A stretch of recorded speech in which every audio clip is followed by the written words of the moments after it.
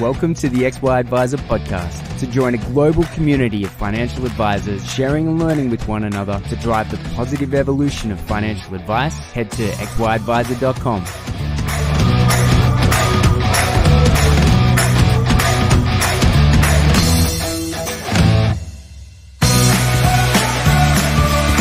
Both Zurich and Onepath life insurance offerings deliver the broadest range of offerings in the market with a combined 4 distinct solutions on offer to better serve all Australians. At Zurich and Onepath, we believe in the value of advice and the professionals who provide it. This means investing in more ways to help your clients and making it easier for you to do business with us. To find out more about how we can help you and your clients, contact your Zurich and Onepath Life or Zurich Investments representative today.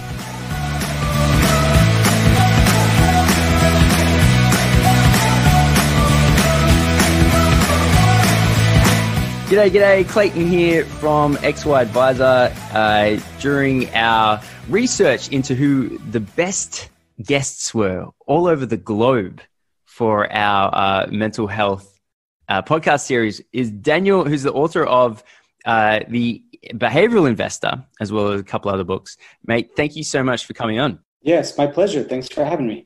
So you've got a really kind of interesting career in terms of you've got such a huge amount of experience, both from the financial planning side of things. Your dad was a financial planner and you work with financial planners through, it's Brinker Capital, right? Is the investment manager? Mm-hmm. Brinker Capital, yeah. Yeah. And you're also a clinical psychologist, and you've sort of somehow melded these two worlds together, which I'm a massive fan of. Can you talk us about, I guess, what are the insights that you would understand, but when you work with financial planners, you find that that's not as clear as it could be? It's a great question. So let me think about what I bring as a clinician. I think is a holistic understanding of people. You know, I think that one of the things that we've done in behavioral finance is we've gotten good at categorizing what people do poorly. Right? Like psychology started out the same way. It started out by telling people, this is what makes people sad. This is what makes people depressed. And it's only in recent years that psychology started to study, this is what makes people great. This is what makes people happy. This is what makes them a great leader. So I think most of the work in the psychology of finance or the psychology of investing has been around, let's call it irrationalities, like biased decision-making. But I think there's so much that psychology has to say, from the way that we gather new clients, to the way that we communicate with our clients, to the way that we serve as almost a life coach to our clients and help bring about greater levels of wellness in them. So I hope that financial planning as a field will begin to embrace psychology more holistically, not just in terms of lists of biases and sort of gotcha for clients when they screw up. Yeah. And if one of the co-founders of XY Advisor over here in Australia, Ray Jaramas, he actually did a psychology degree and he was already a financial planner, right? So he got into financial planning. I came at it from an accounting background, and he came at it from a psychology background. And the way that the words that he uses very much reflects that modern style of financial planning, which is that whole life coaching mixed in with the balance sheet, right? If we consider for a moment, one of the worst things that can happen in someone's life is to claim on insurance, right? Let's say that they're injured or they're sick to a point that they can't work anymore. A concept that I've been sort of playing around in my mind is, and I'd love to hear your opinion on this. Let's say a financial planner does a really good job and they organize the insurances for their clients to a degree that the client, in the event of accident or illness, never has to work again, right? Is that, to your opinion, having someone, let's say, our age, right? Let's say someone our age can never work again from mental illness, right? So something that isn't, physical. Do you think it's the best idea to have them sitting on the couch watching Netflix all day, claiming on the insurance? Or do you think rehabilitation and getting them back out there and becoming a productive member of society is the priority, or is it just a case by case scenario, or do you have an opinion either way? So I feel a little bit out of my depth here. First of all, I'm not sure of, at least in the US, which has a notoriously bad healthcare system, I'm not sure of many mental illnesses that would allow a young person to just claim insurance benefits for the rest of their life. I mean, I can't think of much that would allow that to happen. So it's a tricky thing, because I think when you talk about mental illness, on the one hand, you want people to understand that it's real, right? You want people to understand that it's real, that it's powerful, that in many cases it's even organic, right? That people are born with tendencies or predispositions that make life very difficult for them. But on the other side of things, if we talk about mental health in an overly deterministic way, and we talk about it in a way where people have no options and that they can't improve their mental health through their decision making, I mean, I sort of reject that extreme as well, because I think there's many things, speaking in general, that most people can do to improve their mental health. So I think just as guiding principles, we need to be compassionate about mental health. It is a real thing.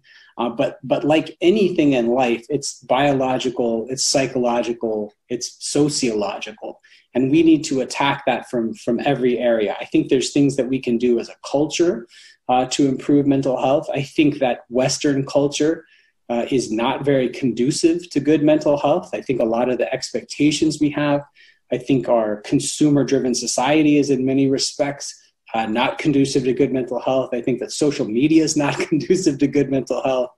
I think that, a lot of the social structures that are eroding make good mental health harder and harder. So it's a delicate balance of saying, yes, mental health is real. There's organic elements to mental health, but also empowering people to do something about that to the extent possible. And so it sort of defies easy characterization, but I think those are the two poles you're always sort of tugging on. Yeah. One of the things I think is probably unique in down here is, we've got this thing where occasionally people can get into such a stressful state that they can claim on a lifetime of insurance. And I kind of just want to dive into one of the things that you mentioned just there, which was a lot of the Western culture is not promoting good mental health. And for me, it's the weirdest thing in the world, right? Because I go, well, the world has, from a comfort level, has never provided more comforts. From a resources level, it's never provided more resources. And it's almost as if, and this is sort of a layman's view of it, but it's also as if, as we've removed, as a society, removed, barriers and difficulties and challenges, there's just a certain segment of society that finds the simplicity, or I guess the ability to check out, to say it's all too hard. I'm just going to live within the comforts that I can easily obtain, promotes, this idea that struggle is a bad thing, and then all I should be, catered to is comforts and my rights. And it kind of ended up in this weird situation where we've got this huge mental health problem. From a clinical psychologist point of view, is that accurate in any way, or am I way off course? No. So what I think you're talking about is on target. And so I would cite Dr. Martin Seligman's PERMA model. So Seligman, positive psychologist, developed a model of holistic wellness, and it's got 5 facets to it. So the first of these facets, so it's PERMA, that's an acronym. The first of the P in PERMA stands for positive experiences. So these would be sort of creature comforts and fun, right? So we want whatever, ice cream, trips to the movies, like watch Netflix, all these things are fun. And that's a part of wellness, right? That's not nothing. But when you ask people what makes them well, most people overemphasize fun and ease. And that's just one of the 5 things that makes us, well-rounded and truly happy. I'll talk about the others in a minute, but we've gotten to a point now as a society where that ease and that fun has become so pervasive that it can actually become our undoing.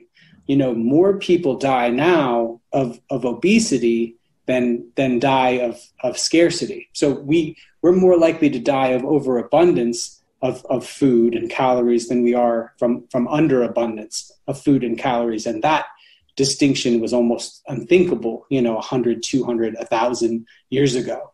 So the other 4 things are engagement, which is hard work, relationships, meaning, and advancement.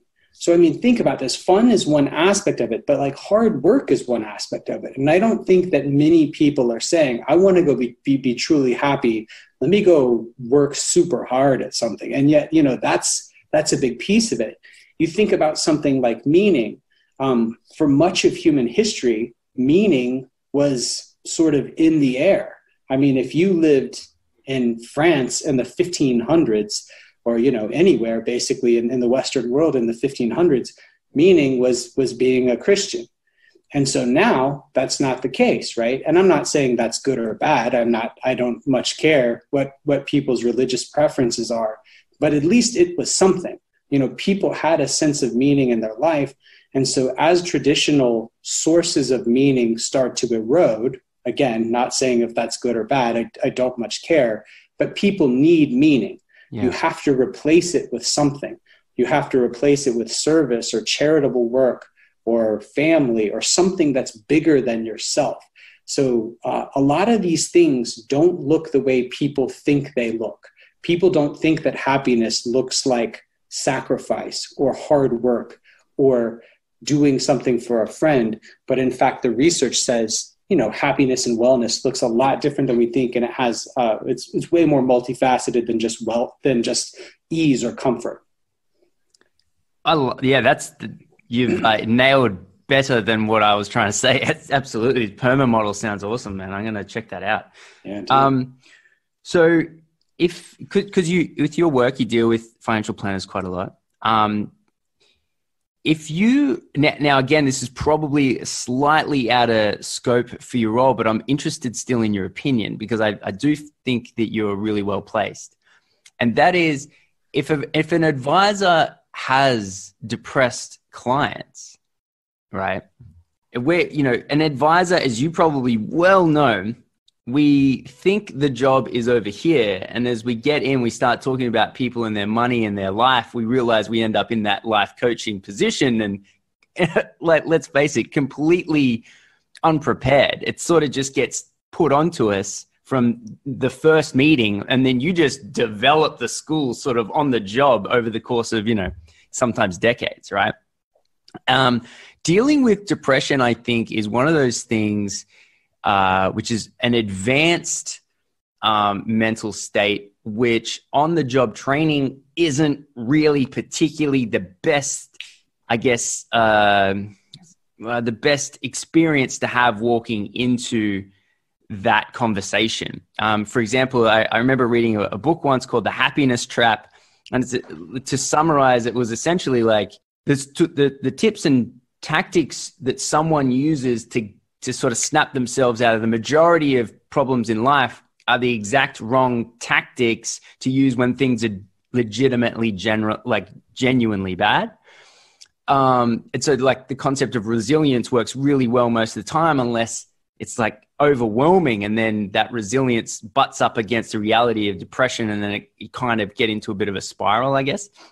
And so while it's not insanely common to have depressed clients, but what kind of advice would you give, even if it's, hey, go learn actually how to deal with this, but what kind of advice would you give to advisors who have depressed clients?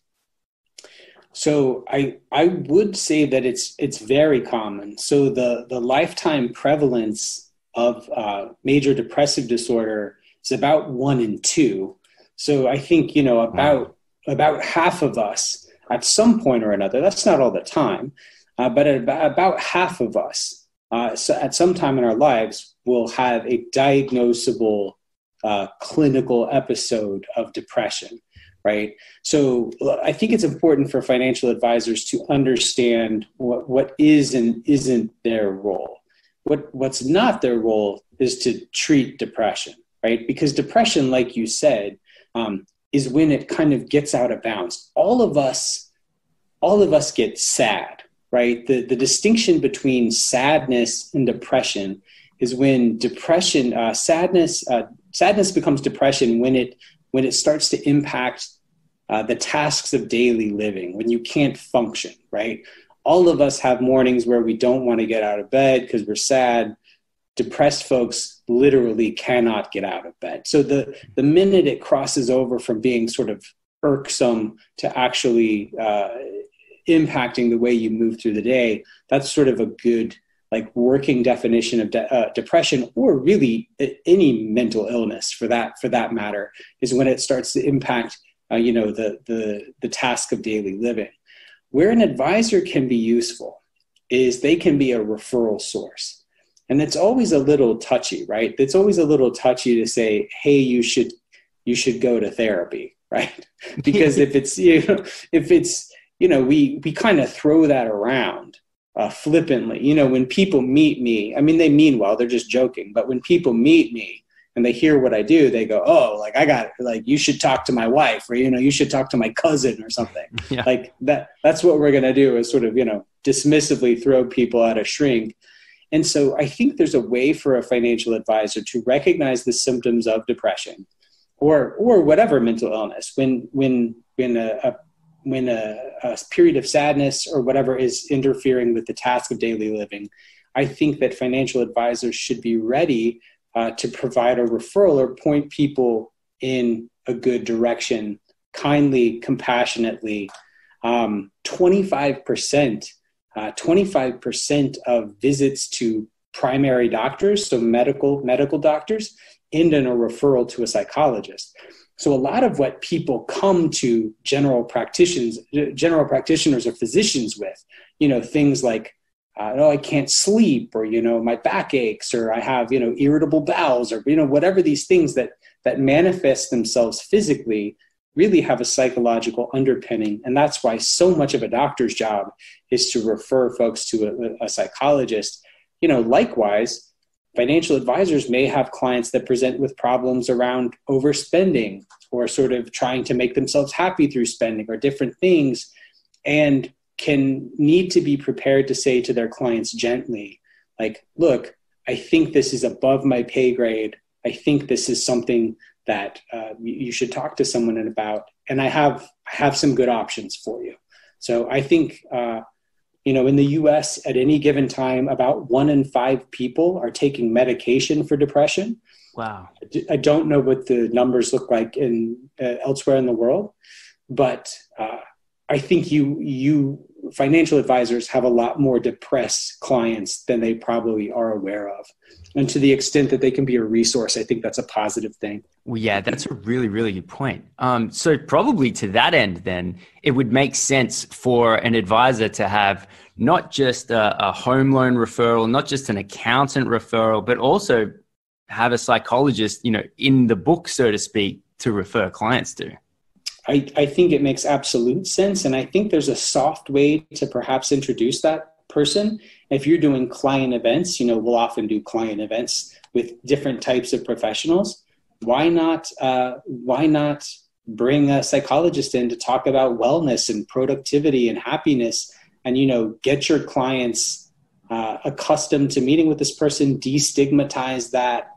I think it's a wonderful thing. And, I think it can work both ways, because having sat on both sides of that table, just from a strictly commercial standpoint, many times people will come to a therapist with financial problems that the therapist knows nothing of, right? I think that can be, not that that's why you would do it, right? Not that that's your primary reason for doing it, but I think it could become a mutually beneficial relationship with each of the professionals handing off clients as needed. Huh. That's a really good point. I mean, advisors are always looking for who is that, what we call a center of influence to have, amongst, different professions. And that's a really, really good point. I'm interested to see your view on probably something that you spend a bit more of your day talking about, and that is the current market. Right. So working in investments and working in psychology and working with advisors, everyone's heard of every advisor worth a grain of salt knows how to handle the conversation as it's down, buy more, don't stress out. I'd like to maybe talk a little bit more advanced than that. So what are kind of some of the topics of conversations that you help advisors have with their clients in moments like this, when, we're seeing the early stages of what may be or may not be, but more and more looking likely to be a serious downturn in the market? How can advisors handle mentally their own role, and then the effect that it has on their clients? Yeah, so keeping with our wellness theme, Dr. Brad Klontz did some work. He's a financial therapist. He did some work a while back, and he found that 93% of financial advisors who were working through the Great Recession of 08-09, 93% of them showed evidence of anxiety, depression, and post-traumatic stress disorder, even in some respects. So this is like, some of this stuff is like what people who've gone to war exhibit, or people who've experienced a great trauma. So the role of a financial advisor is effectively to be a barrier between their client and a really bad decision. At a time like this, when things are volatile, like you are the last hope between your client and doing something really stupid. And so to be that last hope, you have to be sort of a sponge for their fear, their anxiety. You have to be a little bit of a punching bag for this ill will that they may be feeling, and you have to absorb that. And it's a form of secondary trauma. So I think the first thing that advisors really need to keep in mind is that they have to take care of themselves at a time like this, because their clients are looking to them. And more than the specific words, that that advisor is saying, their demeanor, their look, how well rested they are, all of these things convey a subtext about whether or not that client needs to worry. And that client is picking up verbal and nonverbal cues from that advisor. So it's a time to take good care of yourself, to get adequate exercise, good nutrition, good rest, limit alcohol and caffeine, all the things that no one's doing right now, right? Like all the things that everyone's ignoring. I've been sleeping terrible for a month, so that's, sort of job one. To your second question, I have a 3-part system that I developed at Brinker for having conversations with clients who are in distress. And so it's 3 P's. So the first P is purpose. So we recenter that client on their plan. We remind them why they came in the first place. We remind them that they have a plan, that bad markets were part of that plan, and that maybe we didn't see the specifics of coronavirus coming, but we did see, a 20% downturn in the markets coming. This wasn't unplanned for. When we put this whole thing together, it's why we have protection. It's why we diversify, right? So recenter them on their purpose, get them thinking long-term again, because the effect of fear and stress is to make us very short-term. Our body marshals all of its resources, right? Everything gets focused very acutely on the here and now so that we can throw a punch or run away, right? Because our body can't differentiate between physical stressors like physical danger and psychological danger. Mm-hmm. And so we get very short term, and the advisor's first job has to talk about purpose, get them thinking long term again. Okay. The second thing we need to do is we need to give them proof. We need to show them in the history of the markets, what happens after times like this, right? When markets drop 20, 25%, what tends to play out over the next 1 year, 2 years, 5 years, right? Give them a sense of the roadmap and give them a sense that you know what you're talking about. Because at a time of great uncertainty, people want to know that they are in good hands. People want to know that there was someone smart. They want to know that they're with an authority figure. So you need to hit them with some proof next. And then the third thing we say is you need to give them a process. Okay. You need to give them something to do, because everybody knows the thing to do right now is nothing, right? Like everybody knows the thing to do right now is to stay the course. But you're telling somebody with $1 million account who just lost $250,000 because of some virus that they never heard of till last week, and it just ate away at a quarter of their hard-earned wealth. You're just telling them to chill out. Like, it feels very, very flippant, right? And so we have a propensity to want to act in a time of crisis. So we can try and fight that. We can try and tell people like, hey, chill out, don't act, don't do anything. Or we can roll with it a little bit, right? We can say, I know you want to do something, so let's do something that's not going to blow you up, right? Maybe that's rebalancing. Maybe that's putting in some crash bids. Maybe there's some companies you wanted, some individual names you wanted to own, but they've been too expensive. So you put in some crash bids and you go, hey, let's hope the market falls another 10%. And you're going to own, XYZ stock, right? Maybe it's giving them a book, right, on how markets work so they can be learning and growing during this time. Maybe it's being charitable and counting your blessings and saying, look, you've got a job through this. And so while things are rough right now, maybe part of what we can do during this time is support frontline medical professionals or others who are fighting COVID-19. I don't care what it is. Like, give them something to do that's not liquidating their account and going to cash. So those are the 3 steps. Recenter on purpose, give them some proof of how markets work, and then give them a process, give them something to do that'll keep them headed in a good direction. I mean, good financial planning ensures that there's a couple of, years worth of cash, especially if someone's over that age of 55 and the sequencing risk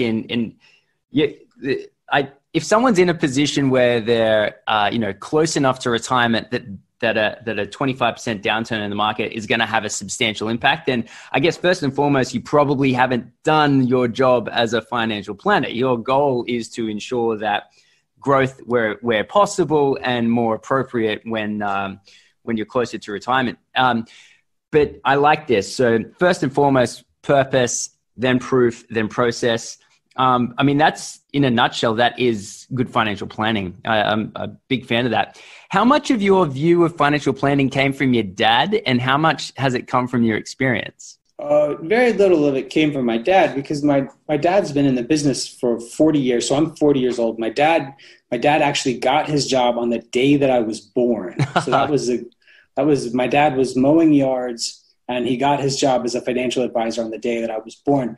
But my dad really grew up, 40 years ago in an entirely different world than we now inhabit. Now, he's, of course, improved his practice and has come around to the ways. But 40 years ago, you were selling, whatever, like you were selling mutual funds with an 8% front load and making $100 every time you traded. It was a very, very, very, very different world where people went from, trying to pick the next hot dot to where we are today of holistic financial planning. So my dad has been a wonderful career counselor and confidant.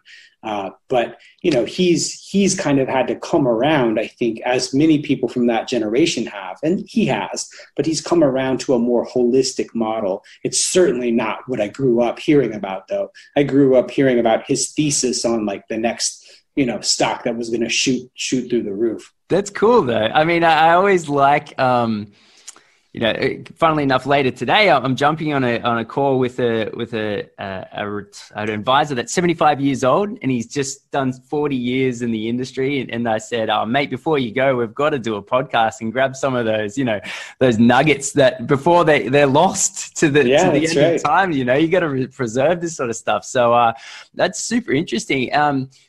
When you were younger, did you have any idea that you'd be working in financial markets, in finance at all? Or because, I'm chatting with you here, I can see 2 guitars in the background. So so how did that journey come about?